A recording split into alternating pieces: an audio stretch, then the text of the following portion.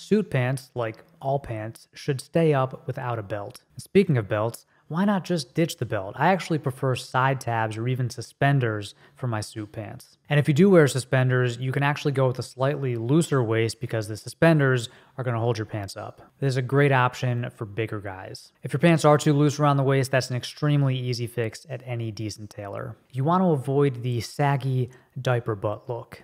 You've probably seen this before, guys wearing suit pants that kind of sag a little bit in the back. Now, I'm not saying your pants should be so tight that they're uncomfortable, but they should sit relatively close to your hips and butt. On the other hand, if you don't skip leg day, you might find that some pants are a little too tight in the seat and the butt, and that can't be fixed at the tailor. So buy pants that are comfortable at the hips and the crotch and the seat, and then you can always have them taken in a little bit.